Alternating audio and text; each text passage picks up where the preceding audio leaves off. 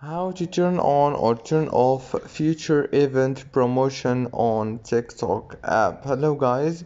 So all what you have to do is just go to TikTok. As you can see, this is the explore page. Now go down here, click on your profile, and then go to the top here, click on those three lines as you can see, and click on settings and privacy.